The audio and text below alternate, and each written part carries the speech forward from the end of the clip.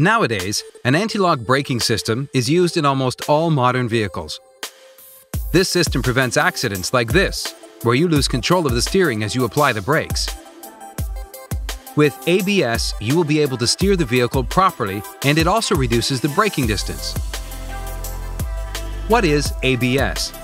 How is it able to prevent accidents due to the braking? We will explore these questions in this video.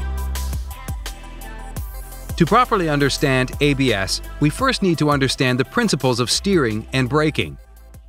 When you press the brake pedal, the brake pads on the wheel discs will be activated and press against the discs, and this will stop the rotation of the wheels. As the wheels stop, this causes slippage between the road and wheels, and the vehicle stops due to this friction. Now let's understand the steering mechanism.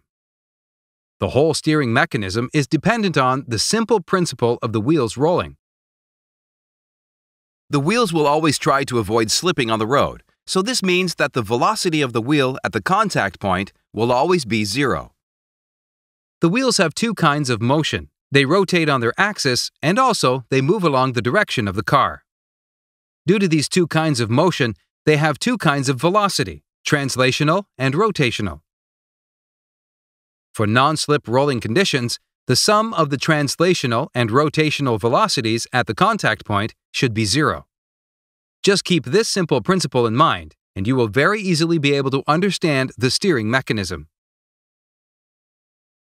In an automobile, all four wheels should be rolling at all times to avoid the vehicle slipping. In fact, this simple rolling principle is the reason why your car turns when you turn the front wheels. Let's examine this. Assume a hypothetical condition in which, even after turning the wheels, the car carries straight on. In this case, the rolling velocity will be inclined as shown, and the translation velocity remains straight. Therefore, if you add up these two velocities, the resultant velocity will not be zero. This will cause the car to slip. The only way to avoid this is by making the translation velocity also incline. This is possible only when the whole car makes a turn as shown. When the car makes a turn, at the instantaneous center shown, all four wheels can satisfy the condition of rolling. From this snapshot, you can clearly see how the velocity at the contact point of all four wheels becomes zero. Now, let's analyze the steering mechanism at the time of braking. Due to the brake pads being activated, the wheels stop spinning. Even though the wheels are turned, since they are not rotating, there will be no rotational velocity at all. In this case, the vehicle does not need to turn, as this has become like a normal case of braking.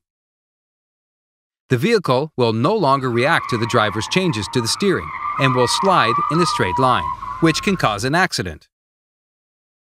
Apart from losing control of the steering, cars without ABS face another big issue: braking on surfaces with different levels of traction. When the left and right wheels are on different traction surfaces, applying the brakes will generate different frictional forces on the wheels. This will produce torque, and the car will go into an uncontrollable spin. Let's see how ABS solves these issues. An anti-lock braking system is very simple. What ABS does is to prevent the wheels from completely locking up. The ABS system includes speed sensors attached to all of the wheels. When the sensors detect that a wheel is about to lock up, a modulator unit partially releases the brake pad on that wheel. This way, the wheels will be allowed to spin intermittently during braking.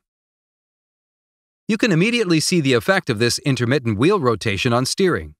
Here, the wheels will have a rotational velocity component. This will definitely allow the steering to function, and driver will be able to steer the vehicle even during the braking. But the big question here is, how does the action of intermittently releasing the brakes reduce the braking distance? To get an answer to this question, we first need to understand how the coefficient of friction between a tire and the road varies with respect to slip. In perfect rolling conditions, the value of the frictional coefficient is nearly zero. However, when the wheel is 100% slipping, sliding friction comes into play.